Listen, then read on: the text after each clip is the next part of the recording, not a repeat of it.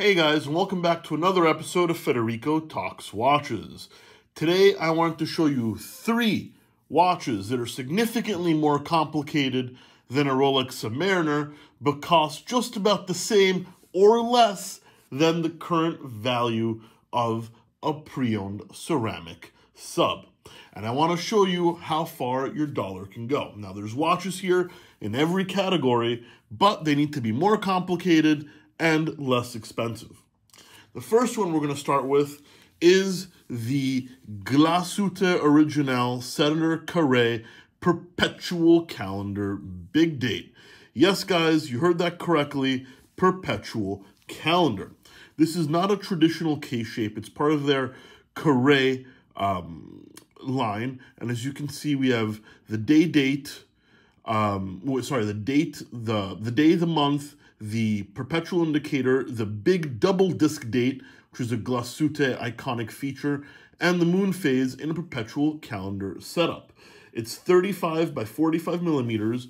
It is automatic with a gold surrounded rotor that is finished in Glashutte ribbing, and it is hand finished, and it is a grand complication. An automatic perpetual calendar for under $12,000 by a fully in-house brand. How can you beat it? I'm not so sure, but let me just try it on the wrist there. As I said, 35 by 45 millimeters. Anybody with a 7.6 inch wrist or below should be able to wear this watch beautifully.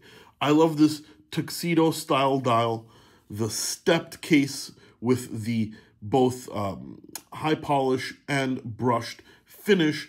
This watch with the tang buckle Glashutte Original is incredible value for money. I mean, we have a grand complication here under the price of an automatic assembly line finished Submariner.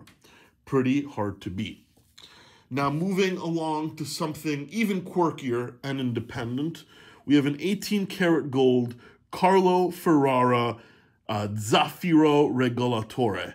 So this is a regulator watch with a very complicated system. The hands swing around the dial.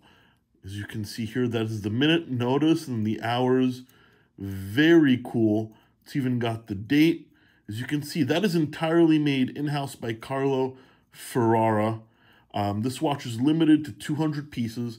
It is solid 18 karat gold. It is 42 millimeters. It has an 18 karat gold buckle and an 18 karat gold case back, so you know they didn't skimp at all. You've got an independently made regulator with running seconds and date in a 42 millimeter case. So excuse me, the camera's a little close here, so it's hard to show, but it fits rather well on my wrist. As you can see, it is extremely highly decorated. We have the Geneva striping there, and you can see the open work mechanism of the cams that Carlo Ferrara made for this watch. Signed crown, drilled lug holes, screws, solid 18 karat gold, and all this for under $8,000. For the simple reason that Carlo Ferrara never really blew up in anonymity, but this is one hell of a high-end watch.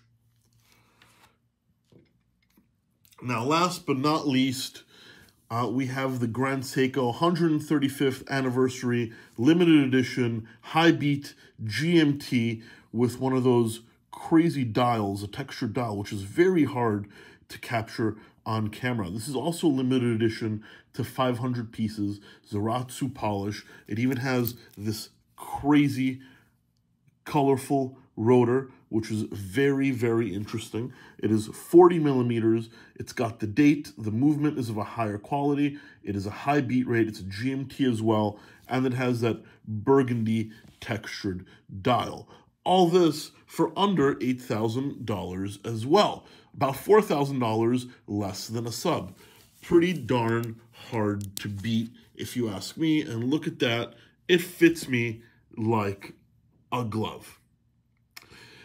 Yeah, guys, as you can see, there's a lot of value to be had in this price range. You're going to have to excuse the camera setup. My macro lens is actually currently being repaired, but we have the Grand Seiko, we have the Glashutte, and we have the Carlo Ferrara, all fantastic value for money. Anyway, guys, that's it for today. Thank you for watching, and we'll catch you in the next one. Take care.